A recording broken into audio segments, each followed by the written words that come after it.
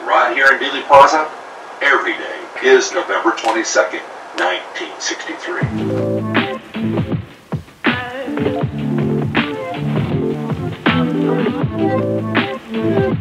So folks, right here's when they made their turn coming up here on Main Street. I'm going to set the scene for you. November 22nd, 1963. 15,000 people. A mob on both sides of the street. Every single window in downtown has a face leaking out of it. The people in Dallas went crazy.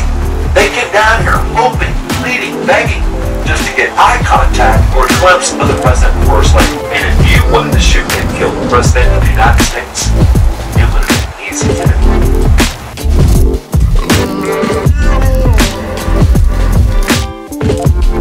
Now 12:25 p.m. November 22nd, the motorcade is right here, coming down Main Street. And at this exact same time, back in the nation's capital, Washington, D.C., witnesses are being called to testify to the biggest political scandal of the 20th century.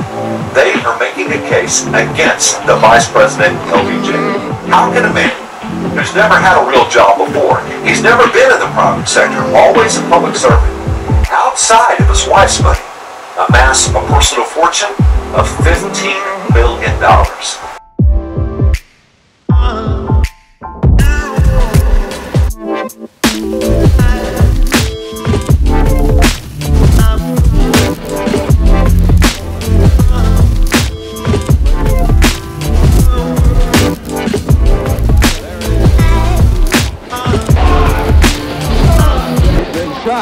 He's been shot.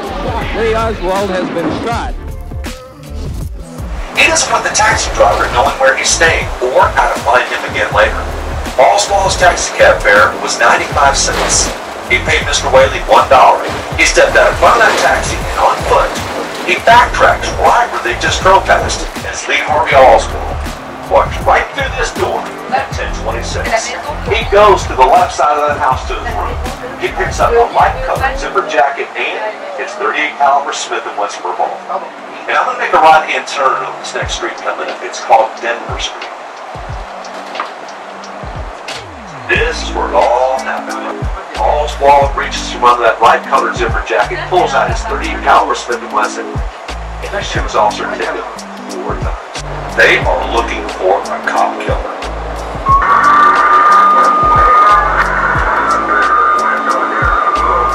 Then Sergeant Hill, he hears a scuffle break out downstairs. It takes 7 Dallas policemen to restrain Oswald. They find his .38 caliber Smith & Wesson on his person, and boy do they ever.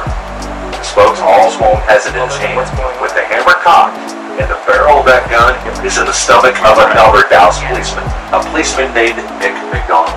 And McDonald was so fortunate that he felt that he reached down, and right here, part of his hand went between the hammer and the gun. Oswald pulled the trigger, and the hammer slammed on his hand. Otherwise, McDonald was shot. When they get the handcuffs on Oswald, he says this: "It's all over now. This is it.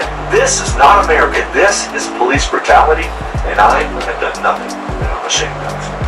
We have a white male, brown hair, about 5'10", and he was armed with a .38 pistol. They tested how the firing pin hits on the back of those shell casings to the firing pin in the hammer on Oswald's .38, and it was a 100% match. Folks, it is now midnight, November 22nd. At this point, Oswald has been officially charged with the murder of Officer Dealey. He is about to be charged with the murder of the President of the United States. Folks, there was another man in the room that night that was neither of those. He's standing in the corner wearing sunglasses, and in his pocket is a Colt .38 revolver. Anybody know the name of this man? That's right, Jack Ruby. That's what he was known as here in Dallas. And his real name, Jacob Rubenstein. But who is Jack Ruby? Jack Ruby, born and raised in Chicago. He came to Dallas, became a businessman. He owns some nightclubs. He owns some of those girly girl clubs, if you know what I mean. Ruby spends most of his day down at Dallas Police Headquarters. He knows those guys. When he walks in down there, the police wave at him and go, "Hey Jack, how you doing?" So Ruby, he asks police what's going on with Oswald. And they tell him that Oswald is going to be transferred from the Dallas City Jail to the Dallas County Jail. And that transfer is going to happen the next day, Sunday, November 24th at 10 a.m. Now, folks, I'm going to turn right up here on the street, Commerce Street. If you look to your left, it'll be the red brick building to the right of the castle, the old red courthouse, right there. That's the old county jail. That's where Oswald's being transferred to.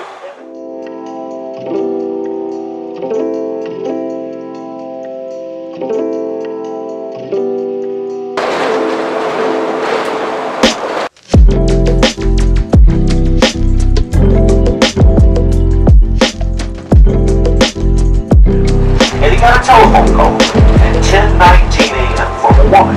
Her name, Karen Littleton Carlin. It's one of his dancers. She's in Fort Worth, and she would like $25 to help pay her rent. Well, Jack Ruby's not going to drive all the way to Fort Worth to give her that money. He's going to wire her that money from Western Union. Well, folks, the Western Union was just a 90-second walk from the Dallas City Jail, which is coming up right up here. We're going to stop right at it. So, folks, Jack Ruby goes into the Western Union at 11 a.m. He's standing in line. He's waiting his turn. He's not in a hurry. And they know he was there at 11:17 a.m. because that's when the MoneyGram was timestamped. He leaves the Western Union on foot, walking to the big building right up here on the left. But Ruby doesn't go into those front doors. He goes around the side, and he goes down the tunnel. Because, folks, that tunnel leads down to the basement where the transfer of Oswald is being done. Ruby sees him, and he goes, Oswald! Boom, and he fires. Oswald immediately collapses. Now the Dallas police are wrestling Jack Ruby to the ground, and when they do, he starts talking. You killed my president. I'm just doing what you guys couldn't do. I told you that I wasn't soft. I do not believe that any of us would exchange places with any other people or any other generation. The energy, the faith, the devotion, when we bring to this endeavor, will light our country and all who serve it, and the glow from that fire can truly light the world. And so, my fellow Americans, ask not what your country can do for you, ask what you can do for your country.